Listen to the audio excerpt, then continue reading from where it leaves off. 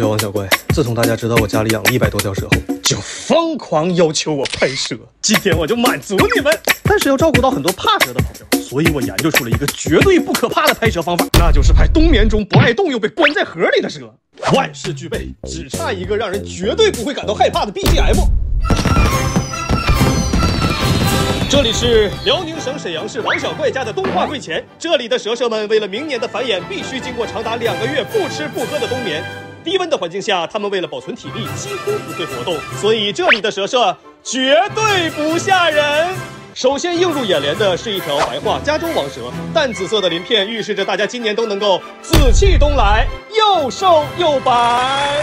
那镜头现在终于是给到了我们的猪鼻蛇，作为王小怪家体型最小的蛇，所谓猪嘴一翘，锦绣河山多骄傲。那俗话说得好啊，小蛇诚可贵，大蛇更实惠。接下来登场的是王小怪家体型最大的一条缺黑牛蛇，体长2米，体重10斤。祝大家新的一年事业都能一帆风顺，点石成金。洪都拉斯奶蛇可以说是喜庆色的经典，红白的配色就如同一条栩栩如生的拐杖糖，正所谓红白拐杖糖，大家一起耍流。在这里，王小怪携全体冬眠蛇祝大家新年快乐！看完视频都别走，咱们跟蛇蛇一起呀，包饺子！哎呀妈呀！边牧智商高，这个谣言是搁哪传来的？尿垫推那头去了，水盆子干翻了，水洒一地，毛整精丝，走2步还滑个跟头。但偏偏他还知道开门的把手在哪。我得找一个家里面智商最高的动物来教这只小边牧如何成为一个边牧，它就是土拨鼠。说来惭愧，这只土拨鼠是我家唯一一个能自主自动自由的使用电梯的动物，所以教狗这活就交给你了。找你。作为一只牧羊犬，你需要严格控制家里每一只动物的外出路线，以及保护它们的安全。就比如说这耗子现在上不来楼梯凳了，那你作为一个牧羊，哎呀，我是说你作为一个牧羊犬，你是不是应该哎呀，你上去薅一把能死？哎呀，不是，人家强制后空翻3回，完了你搁那嘎达询问我对象脚去了。啥也别说了，打个狂犬疫苗吧，没有公报私仇的意思啊。狗必须得打狂犬疫苗，而且必须交给朋友去打。一会儿打完出来，我说啥你别在意啊，我演戏给狗看。打完了，完事了。什么？你怎么能带我的狗去打针呢？不是你让我带它打，你我文景之交啊，怎可行生灵涂炭之举？我错了。若有下次，你别说我跟你割袍断义啊！走，快回家，我保护你。你那疫苗本给我，你明年打疫苗的时候还得麻烦你啊。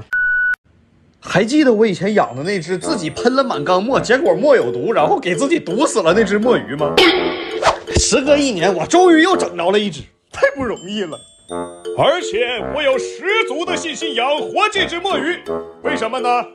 主要是因为这只墨鱼小。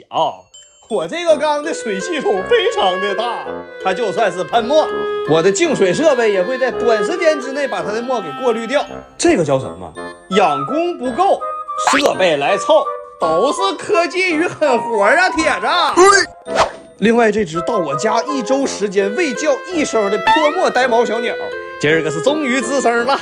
别人家的鸟叫出来都是这动静的。俺家这只叫是这动静的。你实话实说，你是不是在鸟蛋里头你抽烟喝酒呢？咋出来就是烟酒嗓呢？完了还挑食。看着鹦鹉奶粉就是这种反应，看着断奶粮那就，你真的好纯粹呀，丝毫都没有遮掩你的饮食喜好。算了，瞅你闹心，我还是去看看墨鱼吧。那啥，我说他死了，你们信不？这屁股还让海螺给啃了。这咋的？没喷墨也能死吗？这，咋葬啊？火葬费拉酱，要么土葬，种苞米地旁边，明年能结出来墨鱼丸不？要不先放冰箱吧，等那个鹦鹉长大了，再把这墨鱼的墨鱼骨拿出来，给它磨嘴补钙用，正好。前2天不是有个墨鱼被我养死了吗？我把它冻起来了，然后打算等这个鹦鹉长大之后，把这个墨鱼骨取出来，给这个鸟磨牙补钙用。这事儿自打他知道以后吧，他好像飘了。以前他吃饭是这样式儿的，现在他吃饭你把高兴的这个情绪表现的真是开怀大笑，笑口常开，含笑九泉的。我死个墨鱼，你这么高兴好吗？不过我运气不错，又搞到了几只墨鱼，其中一只还会喷墨。这喷墨的小子，我不要了，我拿别的。不敢要啊！那只整回来了，到我家进缸，啪嚓一喷墨，又该像以前那个似的了。一缸墨，水系统直接崩溃。我现在用的还是套缸，它一喷墨，那真是一桩含笑九泉、株连九族的灭门惨案呐！这几个墨鱼现在还在渔场，让他帮我养2天再发，稳定稳定。高兴吧？你又有备用的墨鱼骨了。哎呀，你未来的路我给你铺的是明明白白，但你长得也太慢了，多大了，到现在还不会飞。我有时候真怀疑。喂，门快！我的墙！哎呀妈呀！死狗的奔着墙飞干啥？你一头撞死了，那墨鱼骨我给谁呀？你回窝待着吧，太吓人了。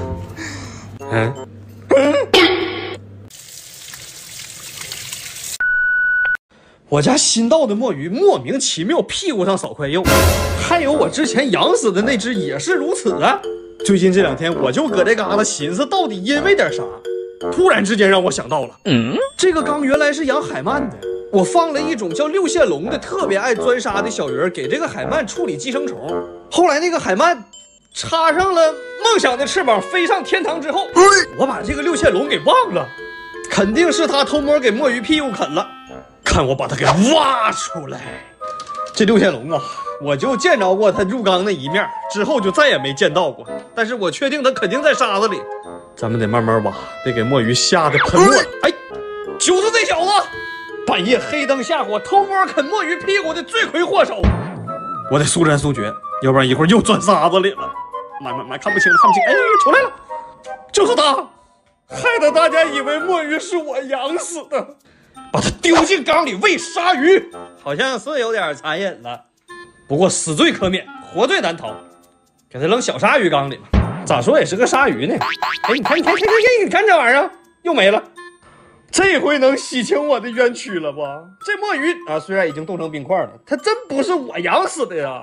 别冤枉我了啊！我真是海洋福音我。另外，我一直觉得我家鹦鹉真是又乖又可爱，哎，直到有一天。他当我面薅我金链子，当时的我依旧觉得他很可爱，但是接下来我就听着了咔吧一声，他给我薅折了。有谁要养鹦鹉的吗？能分金断石的那种。